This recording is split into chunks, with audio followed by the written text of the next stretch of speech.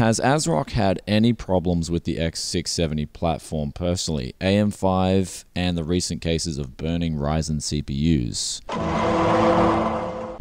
Welcome back to Computex 2023, and I stumbled into someone on the ASRock booth here, and today is a bit of a Q&A day, and I thought who better to ask about ASRock motherboard BIOSes than Wendell himself.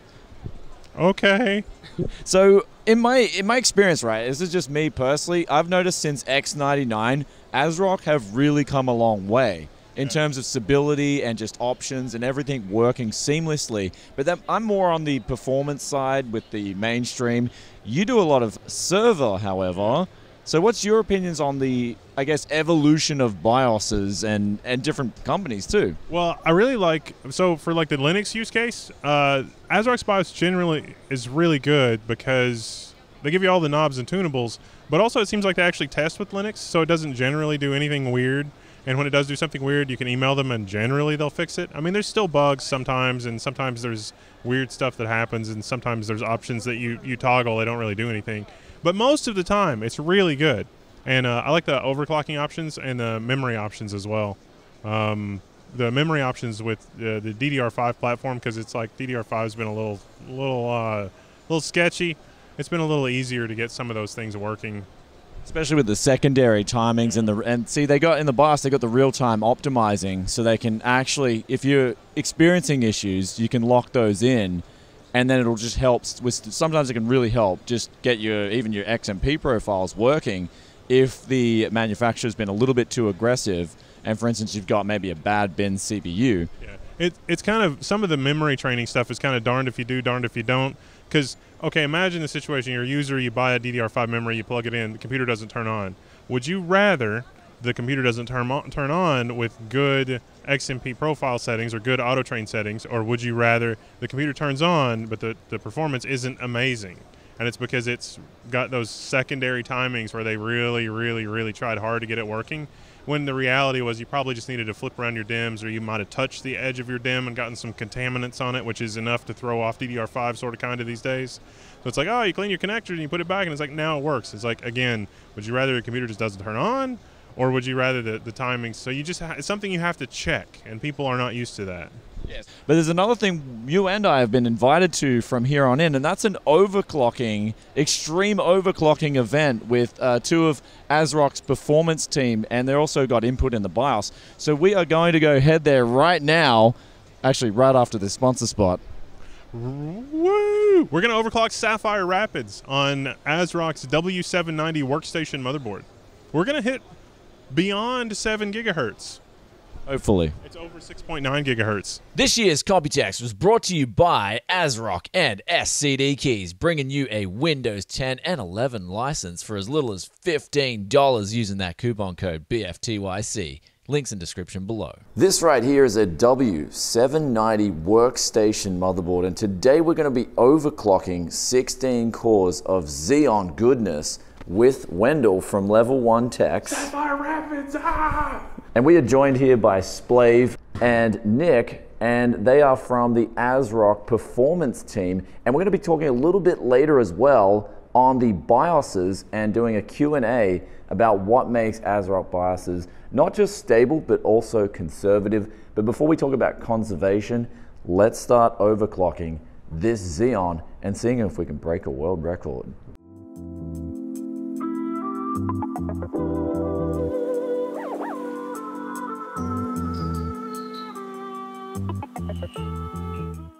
So this is kind of like the final test we're doing here. It's the, I guess, the fluff and no buff test. 7 gigahertz. Ah. Where they're just saying, for the sake of it, they're just saying the CPU can go this high, but as soon as you put any sort of strenuous load on the CPU, we are going to get a blue screen.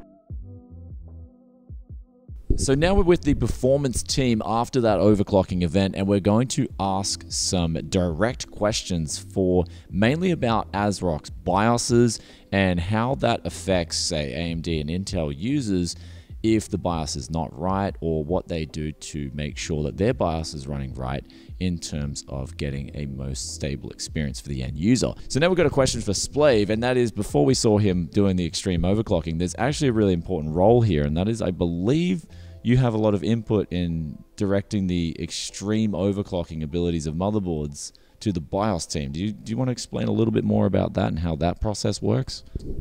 Sure. So ASRock has a AMD BIOS team, an Intel BIOS team, and pretty much they'll send me hardware pretty early on, and we will try to break it pretty much. Usually like a 6 processors. You can kind of test the limits of each voltage, and a lot die, but that's what engineering samples are for. So they'll send me something, and if I run into a problem that I think can be fixed, I'll mention, hey, can we do a fix for this, or a patch, or is there a missing voltage maybe we need? Or Nick does a lot of that testing too on his side, so we kind of will collaborate what his findings are with my findings, and usually it's the same stuff. So essentially, you're breaking the hardware so the customers don't have to. Yeah, essentially, limits like vCore, a lot of air testing, like we test mostly on air, and like your big shot is to take that processor on LN2 if it's good on air. So most of our platform testing is done on air, which is an entire different set of problems than the LN2 problems. But some of them are linked, so there is some crossover between the two. Next question is, let's go in a little bit deeper to the AMD side of things with X670. So you get the initial hardware and you get the engineering samples in, and then you said you test them, and you test them thoroughly. So when you first got in the Ryzen 7000 series CPUs, what were you finding there with those CPUs? Like, what was the behavior you were finding, and the limits? And Sure. So on AMD side, with the 7000 series, pretty much they reach a point pretty quickly where it's too hot to add any real frequency, and they there's a little less headroom on that side. Okay. I think around like 135.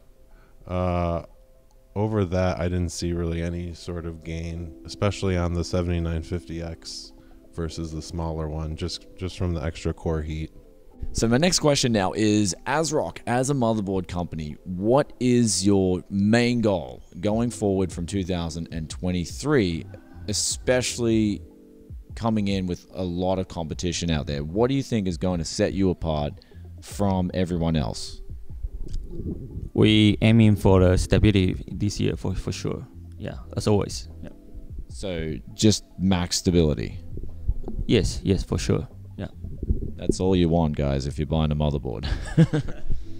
Third question now. What is ASRock's best-selling series of motherboard? And I think the Pro RS of each generation has very good sales. Yeah. That's the entry-level, like mainly the entry-level board, yes? I think middle and entry level.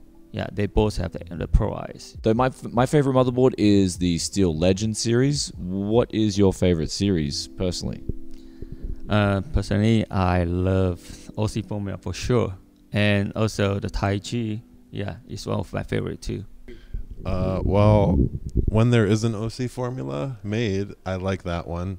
But they've been making the Aqua with 2 DIMMs, so it's better for memory overclocking, and I pretty much always just use that, or a Taiji. Okay. So fourth question, has ASRock had any problems with the X670 platform personally, AM5, and the recent cases of burning Ryzen CPUs?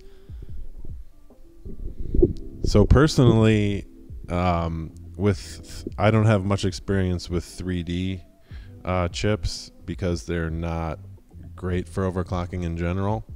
But ASRock has not had any socket burn issues like some of the other companies might have had. Fifth question, what is the sweet spot amount of PCB layers for optimal memory speeds, especially versus price? So for instance, 6 layers is better than 4 layers. You're going to get better speeds when it comes to your memory speeds. 8 layers is better than 6, but you're going to get to a point somewhere where it just adds a lot more cost onto the PCB and you're not really getting a whole lot more performance. But I'm guessing there's somewhere in there, there's a sweet spot for that. So okay, when the DDR5 came out from the Z690 platform, and you will see that the 8-layer PCB is, and also the 6-layer is better than 4, because before DDR4 is good, even 4-layer PCB is fine. But when DDR5 came out, you will need 8 layers, 6 layers, even you need a better quality PCB like middle lows and low lows. So I would say for Intel, 6 layer is fine, but for AMD, you will need like 8 layers. Tai Chi is 8 layers, yes. OC formula is 8 layers, but the latest R-Core is like 12 layers. Yeah, so we try to improve the quality and ability like each generation. Sixth question comes from actually outside and from you guys in the comments, and this is schematics for end-of-life motherboards. Is there any plans to release these so users can repair their old motherboards themselves? So I think in general probably not, because many times, especially lately, the newer chipset is and very limited features extra are the only difference between, say, a Z690 or a Z790 motherboard. So there's probably too much information would be shared that's currently being used, even though it's EOL for the last generation. Seventh question is a personal one where I'm a mini ITX lover, and I actually have noticed that mini ITX boards have extremely good VRM efficiency. However, what is the most efficient VRM ASRock has made to date? I think the 10 phases is the most efficient for the IDX so far. Yeah, because the heat and balance. Yeah, 8 phases is too less, but 12 less is occupied too much rooms. I don't have enough rooms for that VRM, so I think 10 phases is better. So with this next question, we got how much testing is done on a motherboard before it ships? Does it go through a stress testing process? And if so, how long is that process? And before each motherboard release, it will take like 6 months. Like all the EVT progress and the MP sample, it will take a lot of months. And also it takes a lot of process to do like internal test, whatever the compatibility test, and also the memory QBO test, and also a lot of basic function test. Yeah, it comes sometimes. Yeah, all the tests will be. It need like 1 month in our office. Yeah, to be done. And then every revision, you kind of have to start over the testing all over. So every little fine tuning part, it's like square one. It's revision 101. Do everything over again. So it takes a lot of time. And also, as you know, now we got a 790, right? But when the 790 came out, we also go back to update the old model like 690. So when the motherboard sold out, not doesn't mean it's end. We need to keep updated BIOS for the end users for sure. This question is probably one that is going to be a juicy one, but a lot of people want to know this, and that is if you're running EXPO or XMP profiles on your motherboard, is ASRock still covering that board for warranty if that user's running those memory kits? ASRock will always cover the warranty, whatever the profile you load. Yeah, so don't worry about that. And so that's wrapping up our Q&A series here with Splave and Nick from the ASRock Performance Team. I hope you guys enjoyed this one, but there is one final question, and that is, what product are you guys looking forward to personally that ASRock will be launching in the near future? For me personally, I'm actually really liking that Z790 Lightning. I thought that was really cool with a new sort of budget but enthusiast aligned motherboard. Being the upcoming Z790 Nova, yeah, it's our new series. You will see a lot of feature inside, and also you will see the 6 MW on the board. So I think it's quite good for the users, and the price will be, I think price is good. Yeah, it's good for the end users. I'm probably most interested in, I like the Intel GPUs. I'm cheering for them to be successful. If that's this year or not, I'm not sure. But yeah, I'm partial to that. I think they're cool.